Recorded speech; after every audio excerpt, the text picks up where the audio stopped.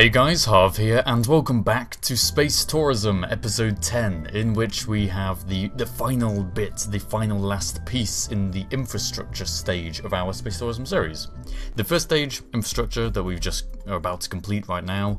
Second stage is going to be, I guess, I don't know, it's kind of sub-infrastructure, because these stations are all counterparts to the other tourism stations that we're going to have. And then the third stage, well, you know, the tourism stations we're going to build, and then the third stage we'll be doing the tourism, you know, providing it for people.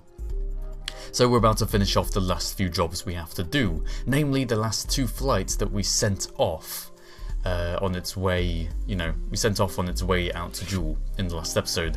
However, before starting off to do that, we are in fact going to save our Spacier Launch Stage 2 as a sub-assembly part, because this is new in 0.22. Version 0.22, and 0.22 again, the new update that we have just converted Space Tourism Save to 2. Lots of twos in this video today, probably. So yes, I just wanted to quickly make sure I remember to do that so that in the future I can build anything and then attach that onto it. And it's cross facility as well, so I can build something in the spaceplane hangar and then just attach the Spacier launch stage to it. So here we are. These are the two flights that are on their way out to Jool. One of them about 30 days ahead of the other, so we don't have any problems in terms of time scale. This is the first one that's going to encounter Jool, so we can just follow this one, do all of our docking and planning and burning and aerobraking and whatever, and then once that's all done we can move over, swap to the other craft and do the same for it. And that's pretty much what the duration of this video is going to be. The one we're controlling right now is the cruise shuttle, the low LKO to Jool shuttle, which has got our 4 test tourists, our Kerbal astronauts that we put onto the station in, was it last episode? It was either last episode or the one before or something. But anyway, it's the one, you know, the one with the big nuclear deterrent symbol outside the window that looks so good for tourists, that they really quite like. So yes, back to the idea of planning what we're actually going to get done in the series. I think infrastructure now has finished.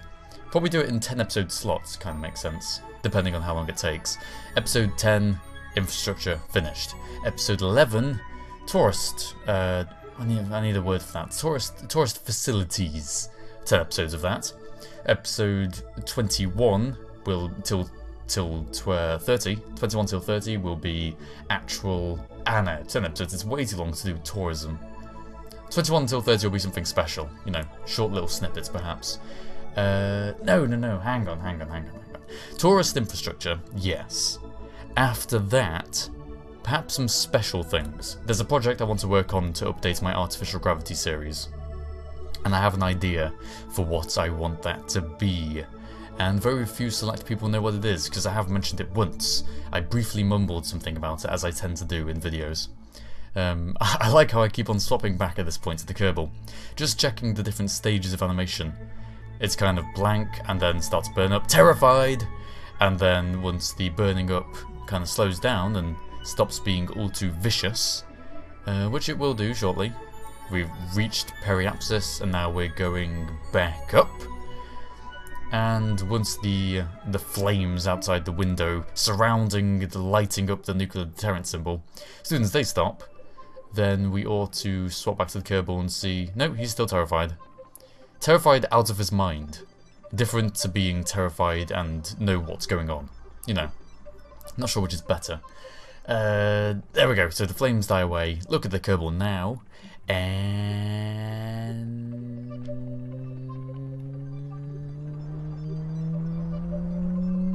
now, come on! Look at the... Fine, I'll go back to commentating the video. Grumble. So, we've aerobraked, we've slowed down our escape velocity trajectory, and we brought it down, we brought our apoapsis down roughly to the height of our orbital space station.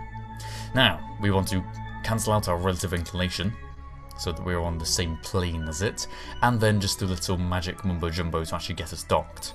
And there we go, you see there inside, they looked all happy. They look pretty happy. This mission has been 393 days long. They've been sitting in those chairs going through animation facial loops for 393 days. Man, it's going to be fun for the tourists.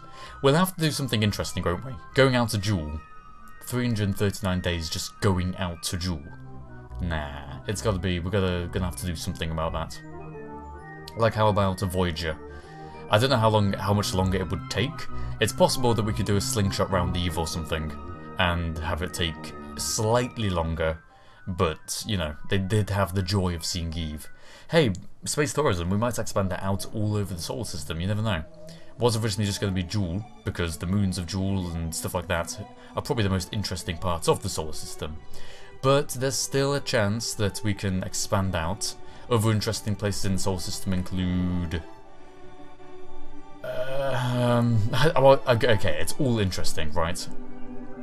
But specific individual aspects. Moho, closest planet to the Sun, and that's got something very interesting. Ooh, something we could definitely do tourism in there.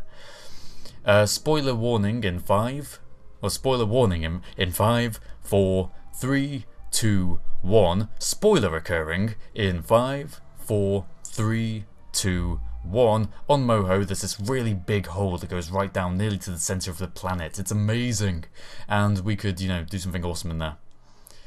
Now, all the people who close their ears, which yes, Kerbals can do. You're all Kerbals, right? All the people who closed their ears when they heard the spoiler warning don't know how long the spoiler's gone on for. So they're just watching the video, having it muted, with their ears closed, going, can I talk now? Can I talk now? Yes, you can talk now. I mean, listen, not talk. Anyway, back to the video. We have done all the nonsense in orbit, and now we are coming up, ready to dock. This will be the second shuttle to be docked onto the space station, but this is the one which the people are inside.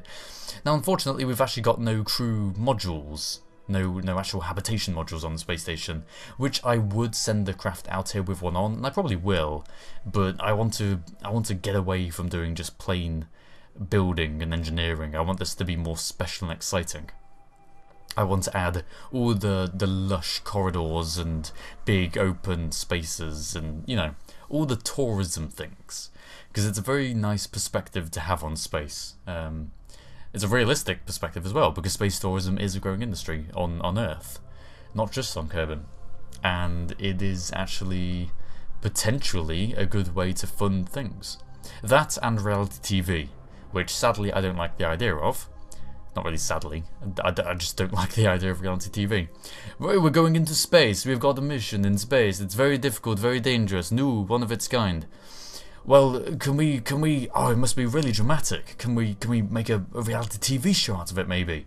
Okay, but the drama would not be so much.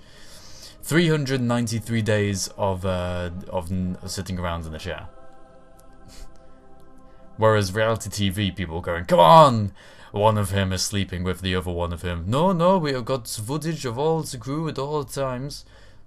No, okay, he wants to kill him. No, it breaks the mission. He wants to jump out of an airlock, he wants to commit suicide. No, these people are psychologically tested before going on the mission. It just wouldn't work. Just people want something entertaining, they want drama. They want, it's not exactly reality TV, it's just overly dramatic TV.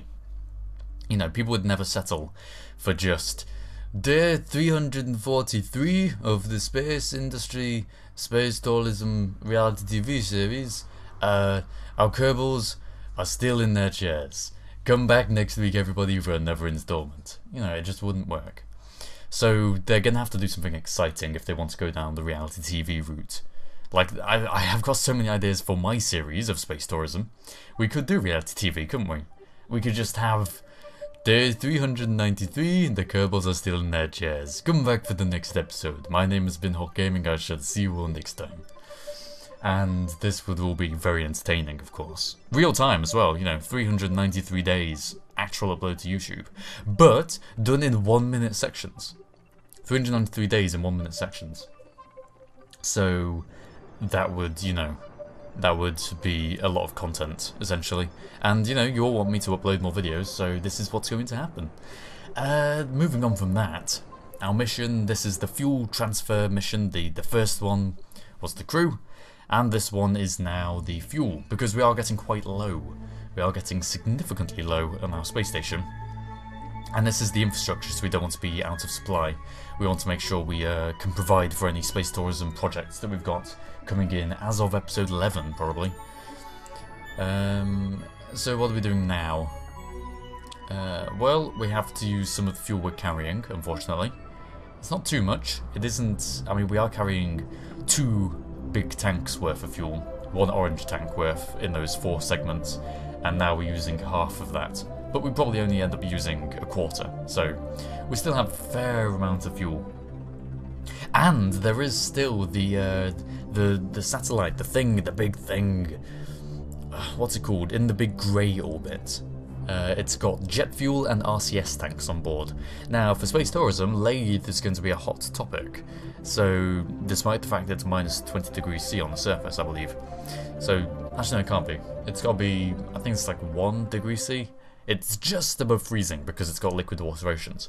So despite that fact, it is going to be quite a hot topic for tourism because of its oxygen atmosphere, because of the planes, boats, you know, you can get so many cool things.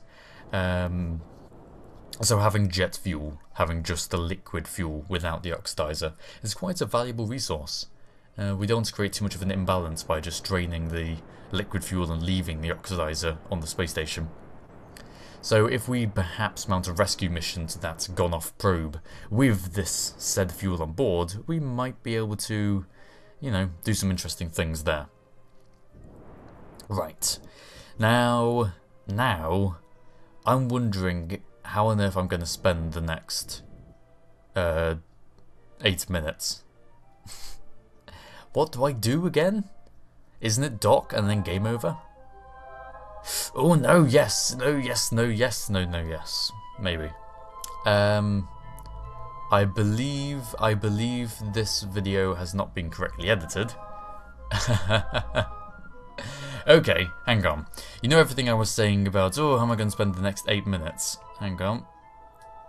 How am I going to spend the next 4 minutes? Right, there we go. I just sneakily changed the length of the video. So I've missed commentary on the last little few bits. we had the nuclear engines. Just ignore what I'm saying, and listen to what I'm saying now, but ignore what I was just going on about there. We had those engines mounted onto the back of our thing. Now, of course, we want to make room to dock on our extra load of fuel, and we kind of also want to get rid of that. So I've just pushed out the way, using this fuel tank as a battering ram, essentially. And now we can dock our thing on there. But that's not the end of it, because we have, again, another set of engines down on the end of this particular set of fuel. And this set of engines does not have its own probe or RCS tanks. But it does have a docking port, and it does have docking ports all around the side. So it's not entirely useless. There are potential uses to be used in the future. If we have some fuel, we have some sort of payload system, we need to attach a few more efficient engines onto it, we can just slap this on the back. As long as it's a correctly sized docking port. But we can probably send out some adapters, you never know. So, I was going to just push it away from the space station, instead I ended up docking with it. Which could have worked, but I don't think I really want to use it from this perspective right now. What I want to get done is go in front of it, bring my craft up, and then using the base docking port, attach it on this way, so that the centre of mass is all aligned properly, rather than being mounted laterally, which isn't equal, it isn't mirrored along the y-axis. Y-axis? It depends, doesn't it? Yes, but it isn't mirrored, so we're going to have to dock it like this. And having drifted very slowly away from the space station, we eventually bring our ship down and get a docking just there.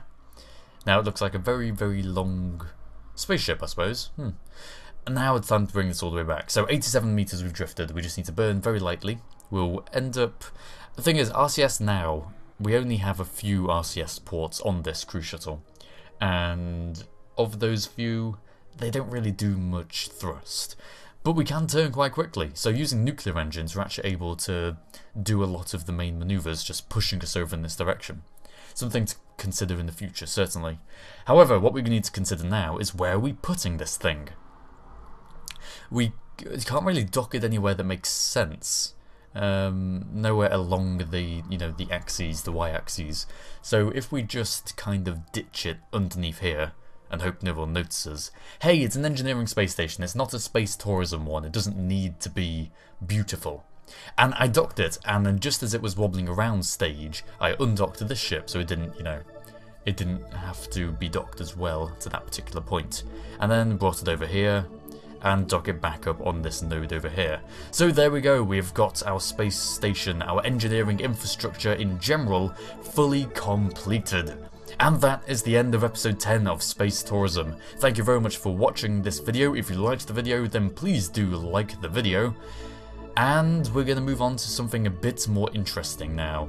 Over is the infrastructure and begins the age of space tourism. Or at least the engineering side of space tourism. Thanks again for watching, and I shall see you all next time.